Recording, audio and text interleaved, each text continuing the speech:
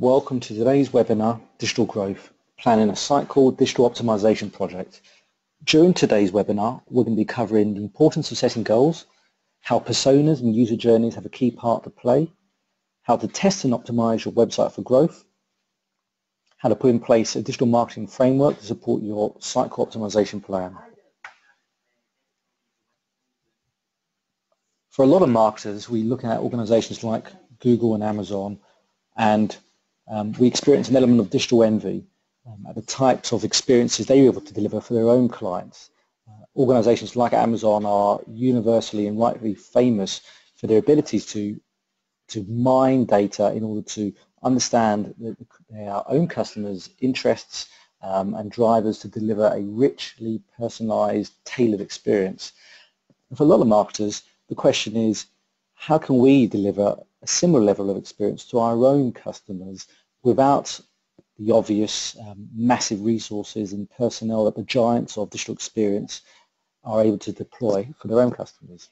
And also, considering today's topic, an important question is, how can Sitecore help support the delivery of these type of richly relevant personalized experiences? So I've got a little bit of a cheeky picture on the screen. It's of a Bugatti, and obviously the question is, what does a Bugatti have in common with a website? And obviously for today's topic, what does it have in common with a Sitecore website? I put the picture of the Bugatti up there because I was in Chelsea a couple of weeks ago and I came across this car parked up, and there was a crowd of people around it taking pictures, and it's an amazing looking car. And just looking online, you can see why it's incredibly rare. Just from what I could find out about it, it's a car with over 1,000 horsepower, which is far more than my Fiesta, and it costs $1.3 million. It tops out 253 miles an hour, and apparently it can drive at that speed for 10 minutes before it runs out of fuel, 0 to 60 in 2.5 miles.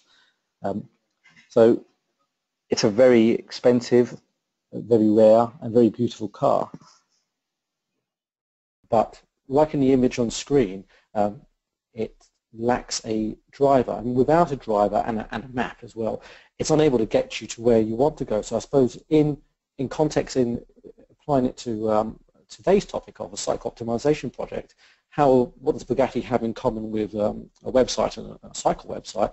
Is a Sitecore website is technology, but without that driver, without that person within your team or driving it, optimizing it, having a plan and a strategy in place to get your site from where you are now, where you want to be, and to deliver the journeys to your end users, it's pretty static.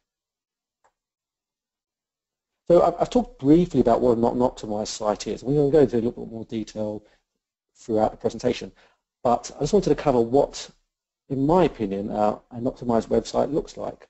And especially what an optimized website looks like in the context of Sitecore's digital marketing functionality. So just to say, in my opinion, an optimized website is one that delivers a dynamic, personalized experience that's relevant to each individual, that takes into account what we know about them and aims to deliver an experience tailored based on their needs and interests. And look at it from the Sitecore technology perspective. We'll be covering some of these in today's webinar because a lot of these go into a Sitecore optimization project. Sitecore allows you to create goals and engagement analytics and engagement value, and this allows you to then personalize based on people triggering goals. Do you have a robust campaign management process in place to manage your Sitecore optimization strategy and your digital marketing strategy? Sitecore enables you to, out of the box, launch about 100 rules, and it's got a robust rules-based personalization. An optimized website should involve A/B testing because experiences out of the box, when you deliver an experience to a client, it's great to get some initial data, but how do we then test it to improve it over time? Profiling users. Are we able to profile individual segments so we can learn about what their interests are, what drives them, and then deliver the right type of content? And that to me is an optimized site. How do we pull in advanced automation? It could be Sitecore automation, or it could be how do we integrate other tools like Oracle, Eloqua, and then leverage that functionality. And how do we integrate into other systems to have a richer depository of information that we could then surface and target our customers better. But optimization isn't just about technology, and I'm going to be saying that quite a few times today, so apologies in advance. I mean, the way we work with clients, the way we look at it, there's 4 strands that we see. Strategies. Do you have the strategies in place to support your Sitecore optimization plan? Do you have the right people? Do they have the right training? And have you planned for it properly? On screen, I've got an example of a Sitecore, a maturity model that Sitecore uses quite often. It's the customer experience maturity model. And there's many maturity models out there. In essence, they aim to tell you the same thing. They aim to say where you are as an organization, digitally speaking, and where would you like to be. But the danger is to look at it as a left to right transition, and it's not as simple as starting off as initiate and moving your way up to becoming an engaged and lifetime customer. The likelihood is that you'll be doing many elements that are classed as digitally mature throughout this process, such as automation and basic personalization. But in my opinion, and it's only my opinion, real digital maturity does not come from just doing a bit of automation here or there, but from taking a holistic view into how each channel can help support your digital and business and strategy and optimizing across the entire spectrum of digital channels. In essence, that's what the remainder of this webinar will aim to address. So where do we start? It's a good question, and it's one with regards to Sitecore and Sitecore marketing that flummoxes a lot of people. You know, where exactly do we start and where should we start? First, some obvious barriers. Before you begin a Sitecore optimization project, you want to run through some of these obvious barriers to save disappointment, but also make sure that you've got the foundations in place before you can start doing some of the more cooler, fun, more interesting parts of digital marketing. So we have a quick run through on the checklist. The first one we always run through with clients is, has your website been built to Sitecore best practice? The biggest challenge most Sitecore clients find when attempting something like, for example, like personalization, is that templates and components haven't been built to accommodate for it. If the whole page areas have been built as a single component, for example, in a way that deviates from best practice, there's a good chance you have lost the granularity of control of content on the page to allow you to deploy personalization effectively. So your first step is always about understanding what is possible with what you got. Have your systems been configured correctly? Not just your Sitecore systems, but have they been, if you have third-party systems like e-commerce tools or CRMs, has that integration been configured correctly? Have you defined a strategy to support your Sitecore digital plans? As I said earlier, Sitecore is a technology, but on its own, it doesn't do anything. It requires people to input into it. It requires a digital team to have a set of plans to take advantage of the functionality within the platform. Has Google Analytics been set up correctly? Sitecore has its own analytics, and it's in Sitecore 8, it's much better than previous versions, but with a lot of clients, they'll continue to use things like Google Analytics. So have you got the correct tags on your pages? Are you able to extract the data that you need in order to make decisions to inform your future marketing? Are you on a pre-Sitecore 8 version of Sitecore? Sitecore is on-premise software. Therefore, that means that a lot of clients are on different versions. And what does that mean? Well, that means that if you're on 7.2, for example, as opposed to 7.8, you will have different views and levels of functionality. And it's important to take that into account. Therefore, because if during this presentation I've become a lot of stuff in Sitecore 8, if you're not on Sitecore 8 and you're on Site 7.2, you're not going to have access to some of this functionality.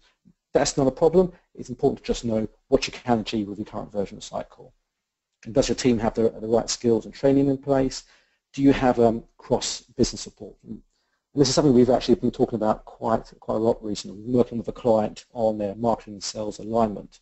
And for them, traditional B2B organization, the initial team's role really was to create value for the sales team, but there was a little bit of a disconnect. So how do we identify what's important to sales and how do we line that back to marketing? So have you worked with your different functions to have that cross-business support? So what can you do with Sitecore? Well, potentially an awful lot, which is a good thing, but actually also a problem for a lot of people, because actually the fact that you can do so much makes it difficult to figure out what we should do. the way we look at it is to take a step back and abstract the technology from this entire conversation, to have a look at the way customers interact with your companies. The way most customers interact with an organization is quite complex, and we live in a multi-touch point world. And the challenge for most organizations is how do we map back those myriad touch points to your site, your digital strategies, and how do we identify which parts of those journeys are experiences delivering value for that client, and how do we optimize against that? I mean, the example I have on screen is a model from Forrester. It's actually applicable to B2B, but obviously there's many out there for B2C organizations as well. The important thing is as an organization, do you use a model to define the entire customer journey? It doesn't have to be as complex. It can be as simple as complex as possible. But have you mapped out the customer journey from initial touch point of the organization, that initial discovery phase, through to engagement, through to purchase, through to ongoing advocacy of your brand, and therefore have you begun to map out against those sort of areas? So getting into the nitty-gritty, where would you begin with a Sitecore optimization project? Well, we would always say identify priorities. As with any type of digital project, it's important to identify what's important to the business in order to define what to optimize against. You hear me say quite often it's not about technology when planning a Sitecore optimization project. A large part of the process is making sure your technical foundation is solid and planning a robust strategy which will serve to support your business objectives. And we'll go into that now. So how to define your priorities? Well, a couple of key things we always say is analyze your data. Delve deep into your Google Analytics data stores, look at your CRM data, look at any other area where you contain information which shows the value that customers are bringing to your organization. So have a look into that and identify where you currently deriving the most value. It could be you discover that elements of your site are not only just converting but also driving a large percentage of your revenue for your business, for example. Identify benchmark figures. For a lot of companies and a lot of marketers, you probably have these already, but it's important to have these figures with you when approaching a Sitecore optimization project, because having these figures gives you something to optimize against, but also gives you a starting block. So we've achieved X. Now, how can we improve against that once we start rolling out more advanced functionality like personalization? And what is important to the business? Is it about, do you have a new product offering? Is there a new product you're launching? Are you trying to crack a new geography? Are you trying to break into Southeast Asia, for example? It's important to know because we can then begin to tailor the site to then target what's important to the business, not just in the past, but also what's important to the business going forward. So stage 2, know your visitors. If the definition of an optimized site is one which it takes into account the fact that you have multiple customer segments with hundreds of individuals visiting your site, possibly thousands of millions, with unique content requirements, knowing your visitors is important. Sitecore gives you the ability to deliver personalized, relevant content to those individual visitors, but it needs to know them. And you need to tell the system who your personas are, who your customer segments are, what content is relevant. So knowing your visitors is where to start. Have you built personas? I mean, most of you on the line today, I'm sure you most probably have personas already built into your companies. You probably codified it already, or you have a good understanding of who your clients are, who they are, what their background is, what's their challenges, how can we help them as a customer, and obviously what we as an organization provide to help meet and answer the challenges that our customers have. I mean, the goal of any Sitecore optimization project is to move your marketing towards a very targeted and segmented approach to marketing. So identifying who your customers are is obviously a key part of that. But obviously, knowing your customers is just one part of the equation. The ability to deliver a tailored experience to each individual visitors to your site is great, but the ability to deliver unique, relevant content to an individual is resultant on the ability to have content to serve. Without having content which is relevant to an individual, it's difficult to deliver a unique experience.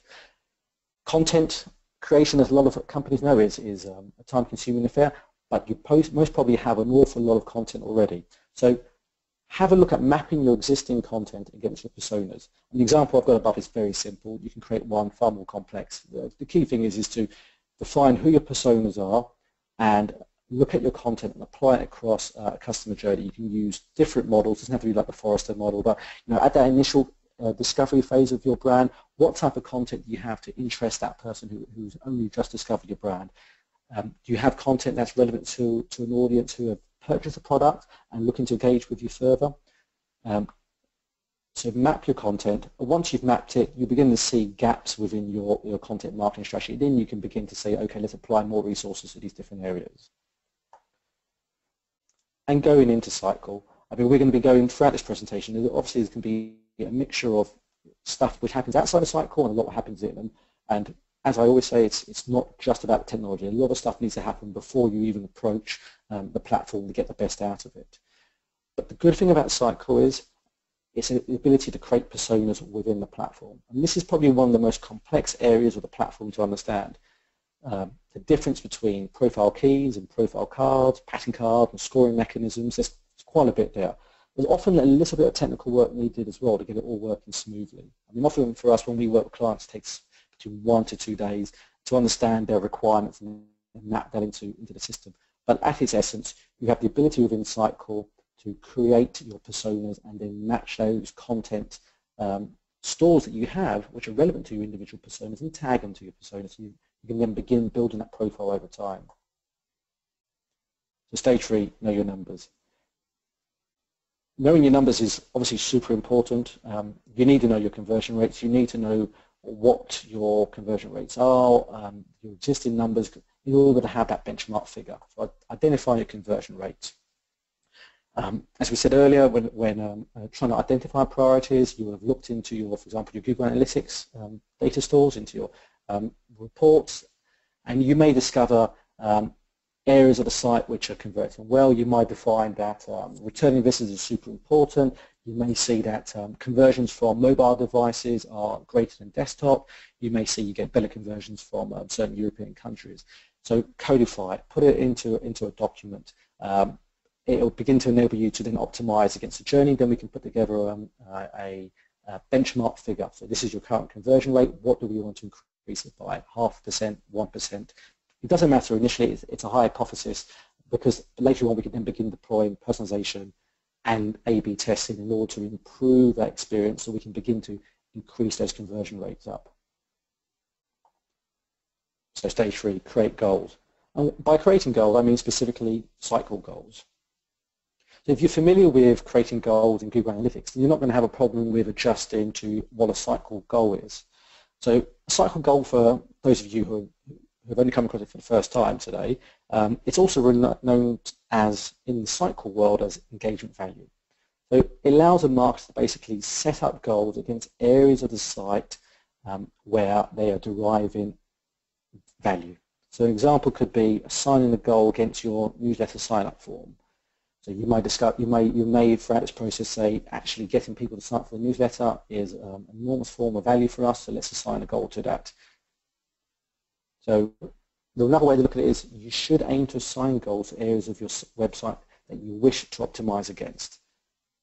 For those of you who are not sure how to create goals, goals can be accessed from the Marketing Control Panel in Sitecore version 8 or the Marketing Center in older versions. But the good thing about creating goals within Sitecore is the ability to then personalize based on people triggering. At the example above, we have a hierarchical approach. So when looking at an optimization project, you should sit down with your team and actually wider teams and try to identify where on your website you're deriving value. And that's not perhaps looking at just page views. It's looking at what are the actions which happen on your site that are important to pushing a customer from an unengaged customer to one where it's valuable to the business.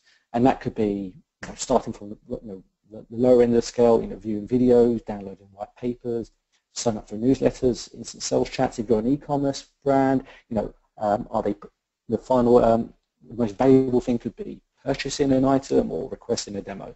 The key thing is to identify those and then begin to codify it. because once we've done that, we can begin creating goals in Sitecore. As I said, you can access this from the marketing control panel, but basically you can then go into Sitecore and then begin to apply your own goals. So that there are different ways to apply goals within Sitecore. You can apply them at a content level, at a page level, you can programmatically apply them, you can apply them to a link and many other places. But I suppose if you're comparing them to Google analytics goals, the way to look at it is like this. If you create one in Sitecore and in Google, it gives you the ability to measure the success of something, to see what worked.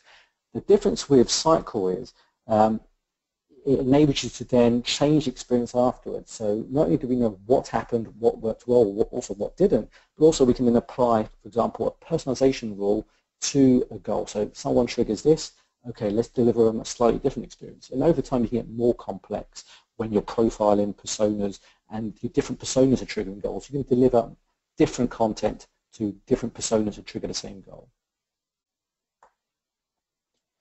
So stage 4, optimizing user journeys. I know it feels like it's been a kind of lot of work, and we haven't even really gone deep into launching some of the cool stuff in an optimization project, but it's all been about laying the foundations. It's what's going to allow you to begin optimizing the digital experience. The danger of any optimization project is to be perhaps overcome by the potential size of the challenge. You thought, God, there's an awful lot we could be doing. You probably have hundreds of pages, thousands of content items, and it can at first seem a challenge to figure out what to begin optimizing against. My advice is always, don't be too clever, start small, pick one user journey, and begin optimizing against that one journey. So, example user journeys. And by this point, it'd be relatively simple because you would have looked into your analytics before to discover where you're deriving value at the moment. And this will probably help you define what user journeys you want to optimize. You're probably going to want to optimize the journeys which are creating the most value.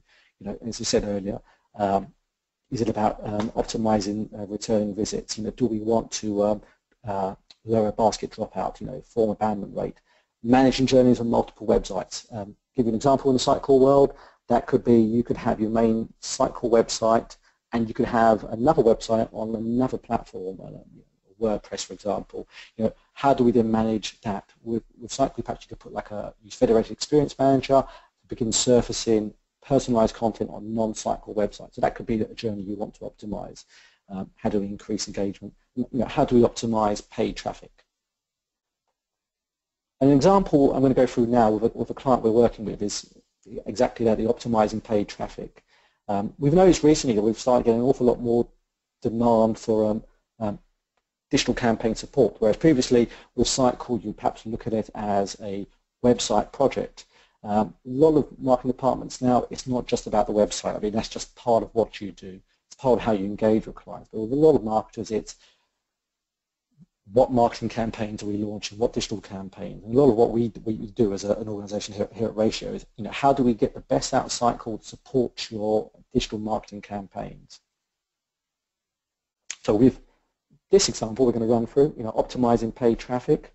The British Heart Foundation obviously is a very large UK charity. They wanted to raise awareness of their Southern Devastation campaign and the life-saving research which they was the main focus of their organisation. As part of the campaign, we wanted to run a very targeted, localised brand campaign to promote that life-saving research. We wanted to see how that campaign would increase the propensity for visitors to support the charity.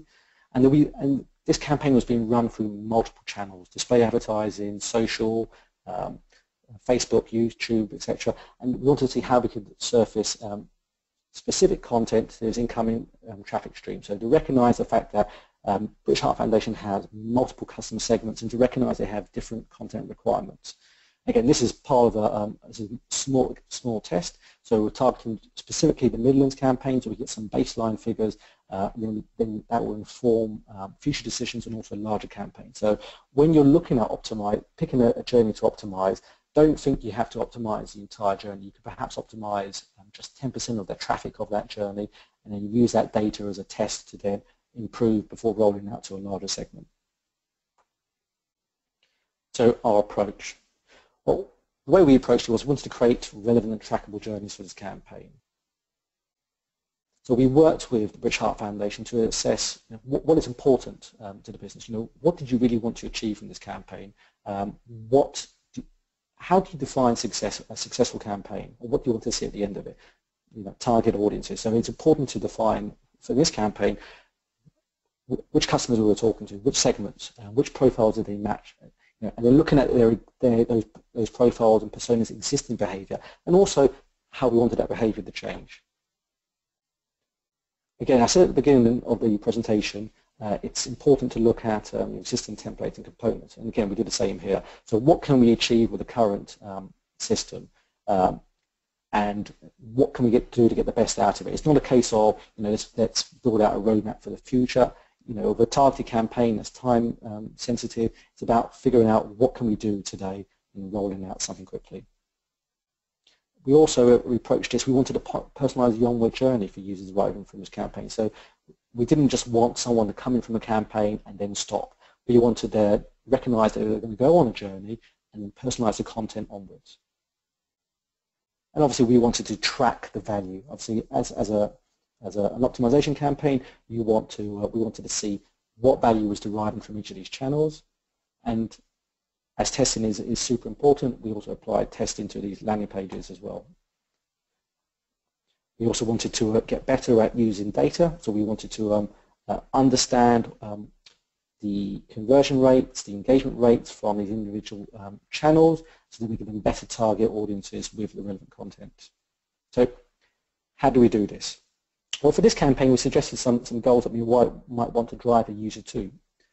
For example, clicking through to research, coping with the loss of a loved one, how to get involved with British Heart Foundation's funding and research. We also wanted to measure how users were clicking through to each goal. Whilst we didn't apply a scaled score to the goals for this project, we just assigned 1 point to each on the assumption that all goals had the equivalent value for this campaign. Therefore, the value of each user session equates to the number of goals the user triggered. We also wanted to track each referring channel to enable us to attribute user behavior back to the source, so that if a particular channel was creating different user behavior or value, then we can track this back. We did this by creating campaign codes for each source. As you can see here, each campaign is a unique code which we can use for not only tracking but also serving up personalized content. In this case, we wanted to show we didn't want to show the same content to everyone, but track it uniquely and serve different content based on which inbound campaign they're coming from. We then set up personalization rules on key pages of the site where users were triggering these campaign codes. So example in front of you, this is the default page at the time. So this is the content that all visitors to the site would receive, and obviously as part of the campaign, we wanted to change that. We wanted to serve up unique content based on that specific individual. So this is just an example. There's multiple versions of this, but this is just the way we then surfaced up a different homepage based on that incoming traffic stream. And depending on the 6, 7, or 8 different campaigns that were running at the time, they would have been served different images and different content as well. And whilst I can't show you the live analytics for this session, we will be monitoring how each campaign channel is performing using Sitecore's analytics engine, looking at not only how visits and what value, but also the top goals triggered from each source. This will help us to refine the approach for the nationwide campaign, as well as looking at other elements such as optimizing the donation journey. So stage 5, testing. We've run through an example of how you can optimize a journey to increase conversions, but now, and if you're applying this to your own site optimization project, once you've deployed some personalization, some optimization, you will want to begin testing. So what should you test against? Well, by this point it'd be relatively simple because you've defined your user journeys, you've defined what areas of your site are creating value, and so the answer is that you want to test those specific areas. So if it was basket dropout, is that specific customer journey? Okay, let's A/B test different forms. Can we increase the engagement rate of our site? An interesting one is personalization rules. It's much easier in Sitecore 8. You have the ability to test and multiple variations, multiple rules. So you could then begin to see how two different sets of personalized content are performing. And Sitecore Experience Optimization. The version I have in front of me is from Sitecore 8. This is the latest version. If you're on an earlier version of Sitecore, you're going to probably have a different view and also different functionality. For example, on the latest version, you have a more granularity of control when you A/B test in pages. You can test not just version A, version B of a page. You can test individual components. So you can test a form as well as a banner. With the older versions, you're probably just going to be testing just a complete page, so page A versus page B. Well, that brings us to the end of the presentation. We've got time now for some questions. I'll just hand it over to Steve.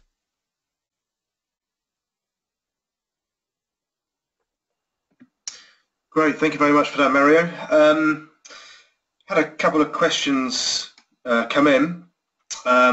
First one was from Alex asking, I think going back to your earlier point, can you test how personalization is performing? Good question. One we get quite often. So yes. So Sitecore introduced personalization testing with Sitecore 8, which is great, but it's still a little bit constrained in terms of the results and the data it gives you. It requires Sitecore goals and engagement value that I spoke about earlier to be set up.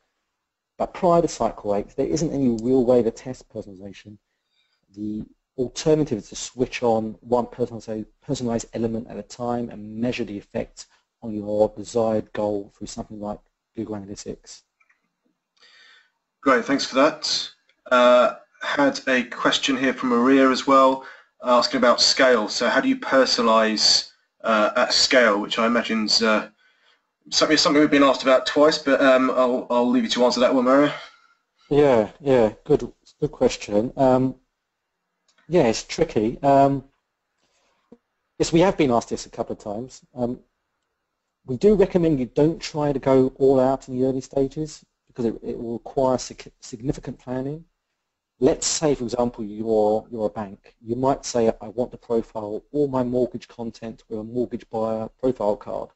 However, in reality, a lot of that content will also potentially be useful to other audiences and interest types as well. So you need to audit it and map it against your personas. As you can imagine, scaling that across hundreds of content items can be incredibly time consuming. Therefore, you need to build this into your content editing process. You can retrospectively tag profile cards to content, but we recommend you talk to us if that's what you're planning to do, as there's a few different ways to achieve this. Great, thank you. Had one from Steve. Should we use Sitecore Analytics or Google Analytics? Yeah, the classic question. So prior to Sitecore 8, I wouldn't personally use the analytics engine in Sitecore. It was very basic and shallow in terms of data it gives you. But in Sitecore 8, things have improved, and you now have a richer dashboard. However, in our experience, it's still a bit too limited in the breadth of data you can access. We're talking to one client about custom extracting data into a business intelligence tool such as Tableau to make data really useful for them. But I think the reality is that for most clients, they'll still be using Google Analytics for quite some time to come. Thank you. And we've got one final one from Liam, who's asked, why would you use Sitecore rather than a dedicated optimization or personalization tool? Yeah, it's a good question, and I know there's different tools out there. I mean, we work with clients who use tools like Optimizely that run A/B tests, etc. I suppose the advantage from using Sitecore rather than a dedicated optimization tool is that it's built within the system. You have not just the ability to then test, but then you have the ability to then deploy a different experience based on that test across the site. You also have one single store of data. It's not quite the single view of the customer. I think that's it's something we hear quite often when people talk about Sitecore. You're probably not going to have a single view of the customer with Sitecore, probably because you're using other systems like other CRM systems, other e-commerce tools. But for us, it's the ability to then deploy off the back of that. Great, thank you very much, Mario. We haven't got any more questions, but if anyone does want to ask anything after this session, our details are on the screen. Just to wrap up as well, we are running an event which goes into a lot of these themes in a bit more detail. It's a half-day event in London on the 7th of June. The website URL's on the screen. If you would like to attend, please do go along, have a look at the agenda. We've got some good speakers for this one, and sign up. I think we've got a few tickets remaining for that event. So just remains for me to say thank you very much to everyone for attending. Obviously, thank you, Mario, for presenting. And as I say, please do contact us if you would like any help to deliver this kind of project.